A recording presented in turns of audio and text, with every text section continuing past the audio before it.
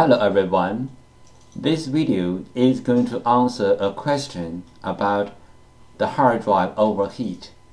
The question is how to cool down the hard drive. Before answering the question, let's take a look at the hard drive. This picture shows a modern hard drive in parts. On the left is the hard drive casing, which houses the disk assembly. On the right is the PCB board. In the red circle one is the CPU chip.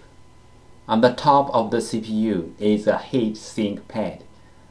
The corresponding part on the case is the red circle 5, which is a heat sink. Because the CPU is a heat generator, the manufacturer designed this cooling system to cool down the CPU chip.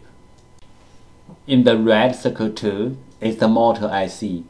This IC drives the hard drive motor to spin. It consumes a lot of power. It is another heat generator on the PCB board. The corresponding part on the case is the red circle 4, which is the heat sink for the motor IC. In the red circle 3 is the hard drive motor.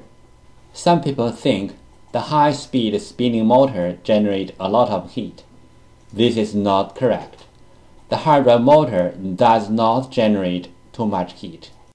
The friction between the high-speed spinning disks and the air in the hard drive case does generate heat. So the heat generators from the hard drives are two. One is the PCB board, the other is the spinning disks. So the answer to the question of how to cool down a hard drive is 1.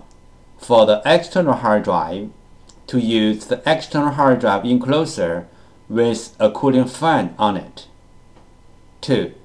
For the internal hard drive, use cooling sink and a fan. 3. Select the hard drive with heat sink on the case.